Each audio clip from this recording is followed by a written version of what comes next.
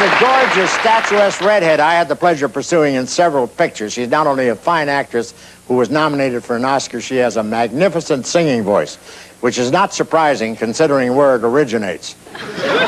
Ladies and gentlemen, the serenely stunning and radiant Rhonda Fleming, right here.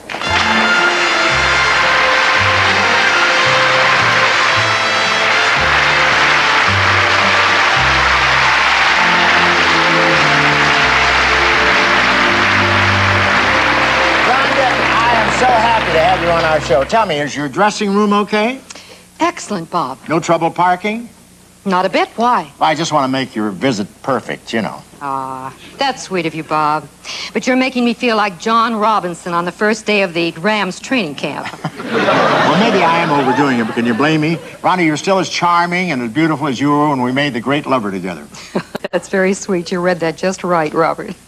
You know, I did have a great time working on that picture with you. In fact, it was right after I had finished A Connecticut Yankee with Bing Crosby. Yeah, and you came to me to try to salvage your career. Not exactly, but, oh, Bing. He was so charming and worldly wise and sophisticated.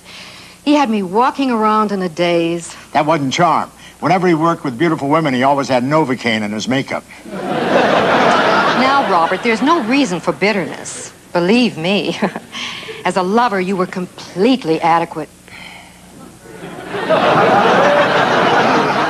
And the Dolphins think they took a beating.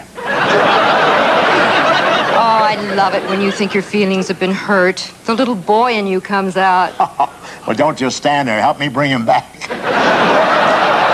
I'll never find another one that cute. But tell me, Rhonda, does your husband, Ted Mann, still own all those movie theaters? Oh, yes. Why? Well, do you think he'd be interested in having a Bob Hope Film Festival? Now, Robert, why on earth would you want a film festival? Why? Because so many big people never had a film festival. Fernando Valenzuela, who said to Peter O'Malley, "How much is that in pesos?" never had a film festival.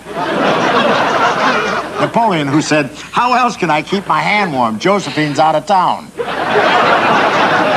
Never had a film festival. And Red Buttons, who said, "If Bob Hope doesn't stop doing my act, the producer of his next show will be Mr. Jordan." Never had a film festival. But, Rhonda, it's time to check in on our biggie, Alias Jesse James. Oh, that's one of my favorites, Bob. Aren't movies wonderful? I mean, how else could a person get a chance to act out his fantasy by actually capturing the James gang? To tell you the truth, Rhonda, it was a mixture of fantasy and revenge. The real Jesse James was once my agent. And I don't think anyone had so much help during a gunfight.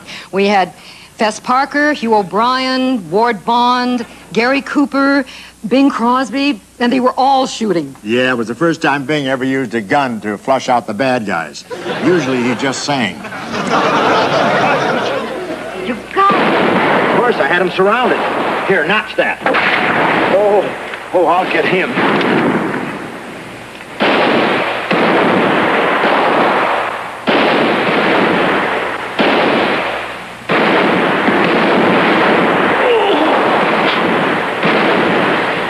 That got him. Ah, that's one more. Notch it again.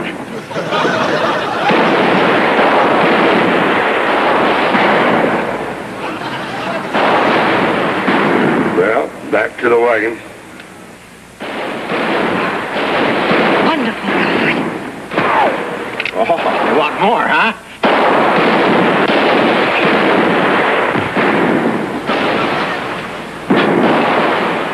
Well, another one for Blue Hill.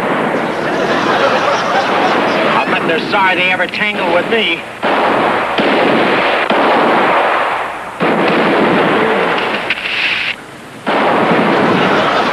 Happy trails to you. Hot little heater. You want a teddy bear, baby? Stand by. Frank, give me a light.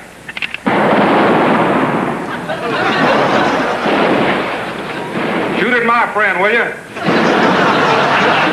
Make smaller notches. I may run out of the handle. Kind of stuff that's shooting.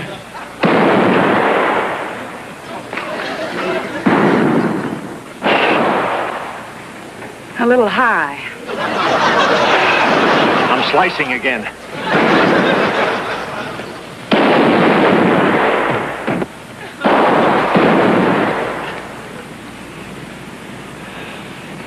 Yep.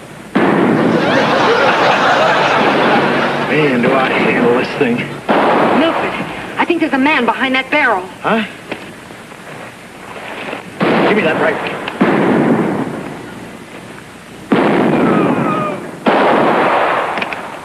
Poor fool, he never had a chance.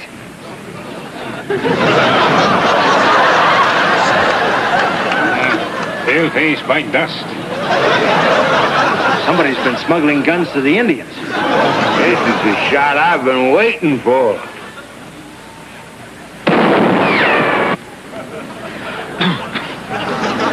This fella needs all the help he can get.